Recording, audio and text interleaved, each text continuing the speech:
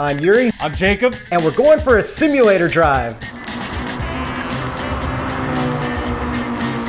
The gang's all here.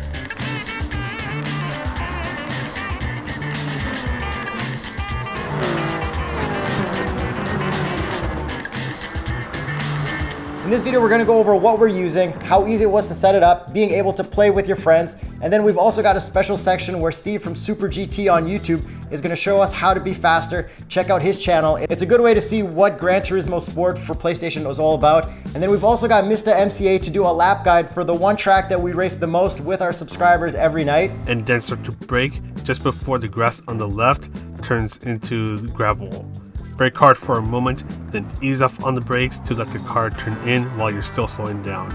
So make sure you guys follow us on Instagram at TheStraightPipes, at Yuri Tereshin. That's where we post room codes pretty much every night. And if you're actually playing GT Sport already, Mr. MCA does lap guides for every single daily race all the time. So check out his channel and definitely subscribe to that, as well as Super GT, who's coming up soon. All right, so we're here with Steve from Super GT. He is going to show us how to get faster. So the reason we're playing Gran Turismo Sport is because we already had PS4s and pretty much all of our friends were already playing it. Shout out to all the guys. Here's a bunch of the cool Straight Pipes liveries they've been using to beat us and also lose against us a whole bunch. You guys really put some serious effort into your liveries, so let us know in the comments which one you guys think is the best. And the reason we're not playing Forza is because we just don't have Xbox, but it is cool because it does have a yellow Prowler and an orange Raptor. Yeah, so Microsoft and Xbox, if you want us to play that, give us a call. And we're also not playing Assetto Corsa because it doesn't seem to have as easy of a multiplayer as GT Sport. And then I just installed iRacing. Apparently it's way more realistic, way more competitive,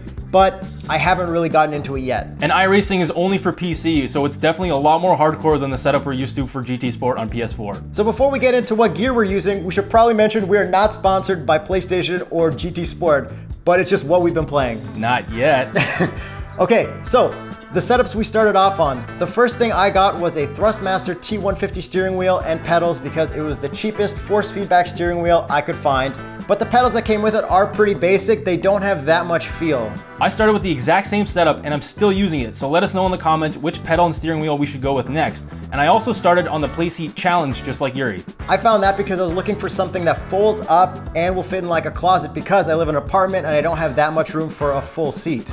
Then, lucky for us, Playseat managed to hook us up with the Playseat Evolution, which still folds up, but it's a much more solid setup. And Playseat are fans of what we're doing, so they hooked us up with these chairs. I got a black one, Yuri got a red one. There's a bunch of different choices. Check out the website for more. And it's cool because these are pretty much around the same price as the Challenge, and they're like way more solid, but they don't fold up as tight, but they still fold up pretty tight. And I'd just like to mention that Playseat makes Max Verstappen's custom F1 chair, which is pretty damn cool. Yeah, once they come out with Formula 1 2020, we got to get those full reclining F1 seats. So now let's talk about the daily racing that we've been doing with our subscribers. We've been using the N200 Mazda Touring Roadster for pretty much all of our races. We've been using the super soft tires because it just makes the racing so much fun. And then we also set the slipstream to strong. Even though it's not realistic, it keeps the races so tight. Pretty much anyone can win any race and you can always catch up. So if you do want to come race with us, it's super fun. I would highly recommend it. Follow us on Instagram. We post the room codes on stories. And if you're not sure about the track, follow Mr. MCA on YouTube. He did a lap guide for Dragon Trail Seaside, which is the most fun track, and it'll really help you be fast and keep up with us. And somehow he managed to pull out a 149 out of that track. My previous best was like a really high 150, so he did a really good job on that track. And then if you don't want to play with us online on GT Sport, you can also do the daily races, which are going on all the time. And this guy always puts out lap guides. Anytime I'm doing bad in a race, I look at his lap guide and I improve my times by like 2 seconds. And since we are racing with some really fast drivers, shout out Sam, he's a GT3 Cup driver, we reached out to Super GT so that we could really hone our skills and see if we can get even faster. All right, so we're here with Steve from Super GT. He is going to show us how to get faster because we've been playing this for a while and you know, we kind of hit a wall. So check out his channel on YouTube, Super GT. That's kind of what got me into playing Gran Turismo when I was looking it up. I think I watched a lot of your channel before I like committed to buying it. That's very, very good to hear. You're in the right place, hopefully. I'm not the quickest, not the quickest. We don't mind about quickest. We just want the most YouTubeist. The best YouTuber, obviously, of course. Yeah, of course. YouTube cred is gold for us. Where do we find ourselves? Laguna Seca in the Porsche 911 RSR. And I guess out of the start, I'm getting a 124.88 as my fastest. Jacob, what did you get? I got a 123.4. And Steve, you got a I got a 120.9. And that took you a lot less laps because you're actually pretty good at this game. I'm gonna slash 3 seconds off. I'm gonna get down to 121. I want at least 2 off mine. Yeah, 121 is the goal. Let's go, Yuri. 121. Yeah. And you kind of trail brake it in at the end, and apex again just after the sausage. And then on our initial braking, so we've got the Thrustmaster T150 pedal and steering wheel. Do I slam my foot all the way down and like keep it there, or do I like slam it down and ease off? Yeah, slam it down to begin with, and then as you're getting towards the corner, you're going to begin to ease off. Right wheels through the curb here. Second gear, I would say, a proper corner for trail braking. So I'm always turning in towards the apex like this, whilst on the brakes. So turning and braking at the same time. Ooh, 23.3. So 23.3. That's your fastest lap so far. Yeah, this is cool. I'm actually enjoying this because it's like you don't get this other than actual real driving, like with a coach right beside you. Oh, for sure, yeah. No, it's good. So over to Yuri now. So your fastest was 24.8 up to this point. Looking for that 3 board with the white line, braking just before it, turning into the first corner. There it is. And keep it, keep it, keep it. That's it. That's really good. Oh, okay. So is that a correct way to trail brake? Yeah. So you went in, you head towards the apex. So the moment you release the brake, the car will just begin to turn a bit better. So you just got to time that dead right. So normally once you're slightly past the apex, 23.8, a second quicker than one lap with coaching, and I'm already better. Good job. So what happened there? Did I brake too late there? I think that might have been dirty tyres. Once the problem with this track, so when you got on the sand, it affects your tyres. Yeah, for the next sort of couple of corners, your tyres won't have as much grip. Oh, okay. That's So really stuff cool. like that I never knew about. Yeah. Yeah. So when you start your races out, do you like just do a whole bunch of laps? I think I saw that you look at the fastest qualifying times and see what they did. Do you ever like go just by yourself and do it? Yeah, I mean, the best way to really realise, because the problem for me sometimes is that I go into a session and do 6-7 laps. But I don't know if I'm doing something stupidly wrong. So now I need to just look at the number one time and go, oh, okay, no, they're doing that and they're doing this. So let's just try and do that. Sometimes I was using completely the wrong gear or for a certain corner or something like that. And then how about like picking the fastest car? Do you always do that, or do you kind of just pick whatever you want? For qualifying, yeah, you always want to go with the quickest car, usually. I notice between the regions, because in North America, people choose very different and varied cars. You're much better than us in Europe, because everyone in Europe just goes for the quickest car. All right, so have you noticed any more errors or anything I'm doing better, or not really?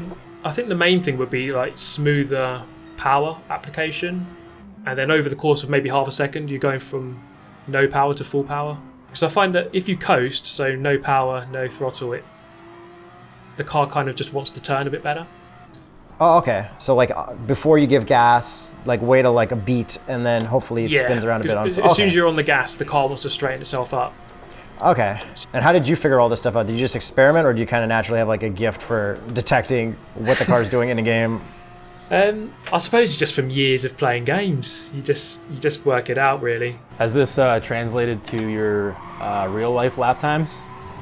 I'd say the main thing that is similar between real life and the games is sort of the mental aspect.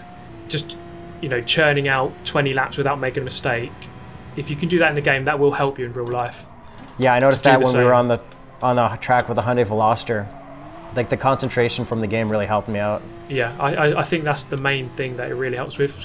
Just with mental things like not making mistakes, not getting too angry if someone does something, just chops across you or something, like not losing your cool, and not feeling too much pressure, that kind of thing. It really helps with that.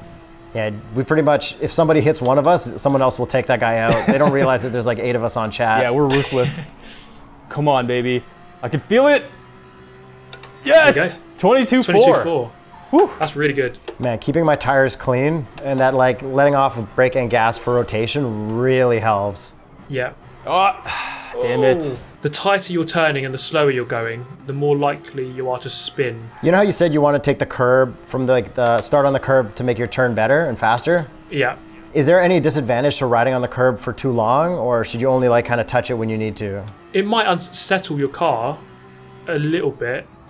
It doesn't sort of wear out your tyres or anything like that, or do damage to your car. But Well, does it slow you down, or? No, it doesn't slow you down. It doesn't slow you down. Because I see the RPMs jumping a little. So as long as you can handle it, like it's all Yeah, good. exactly. Yeah, something like Monza. Sometimes there's AstroTurf, and if you go on the AstroTurf, it slows you down. Yeah, dude, this is super hard. 28 laps in, and like I have like 4 that are 23 seconds. Yeah, me too. Yeah, it's difficult. Or maybe now you could spectate me, and I could just talk through a lap. Maybe just turn it in. Wow. See, there's like no panic when he's playing. He knows everything. We're still trying to panic our way through a lot of it. Pretty much. Yeah, if you're going wide, just don't panic. Just accept that you've gone wide. You're going to lose time, and just try to bring the car back by slowing it down nice and gently. So I think most of the time, if you try and fight it when you're going off, the car will win and you'll go off. So you brake, then you're off of both pedals for about half a second to really settle the car down. Okay. So I feel like I pretty much never did that until today. 21.5. What do you find has the best community for all these games? Oh, that's a tough one. I mean, I really like the communities of both games have been great for me. You know, the guys I've met in the World Tour events of both games have been amazing. Forza and Gran Turismo, yeah. How about iRacing? Like, what's up? We don't understand how that works because there's like you got to buy a computer and buy tracks and something about a license. I think. It's a lot more expensive. It's not as accessible. It's a lot more realistic, of course. You'll be immersed a lot more. Some of the best players in the world are on iRacing. It's very difficult to get into, but it's very rewarding if you have success on iRacing. Yeah, I don't want to put that much effort into it. I kind of just want to play this with my friends, like a nice plug and play. Yeah, I mean that's why I love Gran Turismo, because it's not the most realistic ever of all time, but it's pretty good and it's at the same time accessible for people. And then even when I wasn't playing with friends, like the matchmaking on the daily races was always like, I always felt like really good about that, and there's always races to do. Yeah, I think the matchmaking's pretty decent. I know obviously there's going to be rammers and you're still going to get crashed at times, but for the most part you're going to have a close race with someone. I can feel it too. Like I know I'm doing something wrong. It's just figuring out exactly what I'm doing. Yeah, I think that's the thing with getting better at these games. You know, we've done what 35, 40 laps here. As long as you do something right once, and you'd be like, I've done it. I know what to do now. I know what it is that I need to do. But it's just about doing, therefore, the amount of laps that you need to do to actually get it consistent every lap. All of our bad habits have translated to simulators. Yeah, it's just hard to know. It's like I didn't feel anything. Yeah, I never feel anything. Exactly. It's a game. If it's ingrained in the way you drive, it is really hard to undo it. It really is. So that's why race car drivers are actually that much better in this game than we are. Yeah, like I think a main skill of a racing driver is adaptability. They can just change. They know what they're doing wrong. They just change it. I'm focusing on my pedals just being smoother now. That's it. Same lines. Yeah, and I think that's actually a tip I would give is sometimes when I'm trying my absolute hardest and really ragging the car to try to get the lap time, I actually go slower. But when I just relax and just really focus on being smooth, I actually go quicker. I'll say smoothness is, in this game, really rewarded. I think, you know how to steer. It's the pedal inputs where most of the time is won and lost. Well, we kind of know how to steer. Yeah, we understand the lines. You'd be surprised what you could get away with being an automotive journalist. We only do it for a job, but we haven't quite figured out the steering yet. Okay, well, I'm consistently getting like 23s now, basically. Come on, get another 22. That is a good sign, though.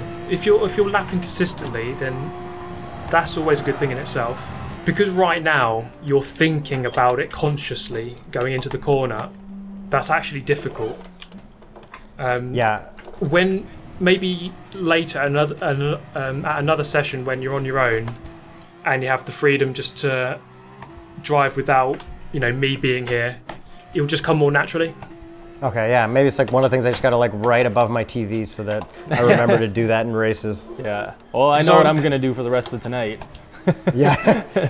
I see potential for sure. I definitely think you can get down into a 21, and a 21 is a decent lap time for this combination. I mean, I only just got into a 20, and Jacob, you're only 4/10 off Yuri was it like a second and a bit off. Is there anything that we can place the blame on other than anything that we're doing? Like, can we complain about our pedal setup? Maybe a little bit. All right. But I'm pretty sure that you get the best player in the world on your setup and he's still setting the number one times, you know. If I had to summarise a couple of things that you could maybe take away and improve on, it would be just the overall smoothness. So you watch like the fastest guy, their movement through the corner is so fluid, the car's not dancing about at all, it's just really nice and smooth. Yeah, just better car control with the brakes, and then the coasting through the corner. On the exit of the corner, just a bit more gentle on the power. Do I still look like I'm moving around all over the track and not being smooth at all? Yeah, definitely. Like even just that straight there, it was a bit sort of jagged, you could say. The gang's all here. All right, so to end things off, thank you very much, Steve, for showing us some tips and tricks, trying to make us faster. I do feel faster. It's going to take some practice, though, a lot of practice, and I'm going to need a copy of your Ghost. And what are our settings for this one? Yeah, so if you want to have a go at this is Group 3, Laguna Seca, with racing medium tyres. And you're going to give us a clip with your foot inputs as well, right? Yes, I'll give you a clip with my pedal inputs and my steering wheel input, so you can maybe have a look at that and use it as a reference for later. So thanks a lot to Steve from Super GT, who shaved a lot of seconds off of both of our lap times. We both got way more consistent, so check out Super GT, his YouTube channel. He does all this video game stuff. Yeah, lots of sim racing. It's not just GT Sport, it's iRacing as well, and a couple other things. And he does live videos and recaps of races that aren't boring at all. That was probably the best part of your whole channel, is that it's so easy to watch. I'm honored. I'm truly honored and blessed. Thank you very much, guys. Thanks, man. Yeah, thanks a lot, man. It was fun. So overall, Jacob, how would you rate sim racing for the amount of money we've put into it? Honestly, I stopped playing all video games a couple years ago, but now that I'm into sim racing, this doesn't feel like a video game. This feels like driving, so I love it. But I'm actually kind of excited to get like back on a racetrack for real now. I want to use all my concentration and skills and translate that back to real cars. And if you're a professional race car driver or an amateur race car driver or a Formula One driver, give us a call. We want to come play with you. So big thanks to Mr. MCA and Super GT for all your help. We're having a great time with the sim racing. Remember, follow us on Instagram if you want to race with us, and let us know in the comments what you want us to know about sim racing. What are we missing out on?